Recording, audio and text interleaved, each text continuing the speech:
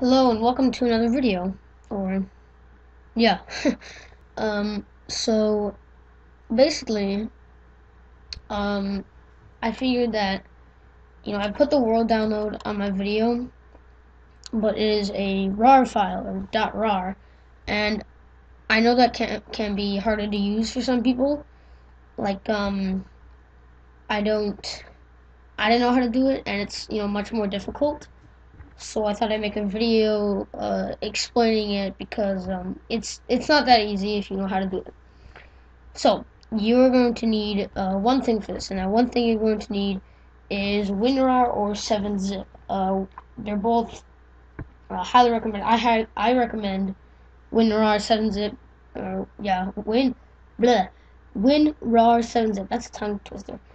WinRAR because I've had it and it's free, it's pretty good. So what you're gonna want to do once you have that installed, you're gonna go to the download link, and you're gonna want to do download. Download is starting. .rar. Hit yes. Doesn't matter what you do really. All right, now you can just search it, and you'll see it should be right here. And you're gonna want to right-click on it and open with WinRAR Archiver. And then you'll see that the map is right there. And then what you're going to want to do is, you're going to want to type in run. Oh, what the heck?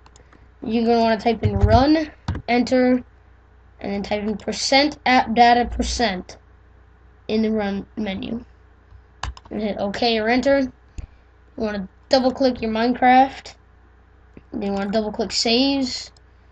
Drag it. And then you basically just want to take this and drag it over here. Now you can exit out of all this.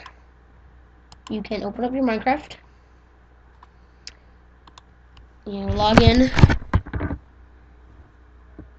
and you go to single player, and boom, there's the map to its full extent, and there you go.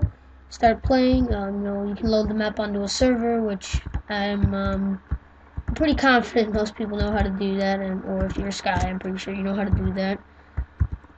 So anyway, that's how to do it. Since it is a RAR file, I realized that it could have been more difficult because it's not just like a simple folder that you download; it's an actual thing. So, and there will be a link in the description to the video at the beginning that I was just on, so you can go and download the map.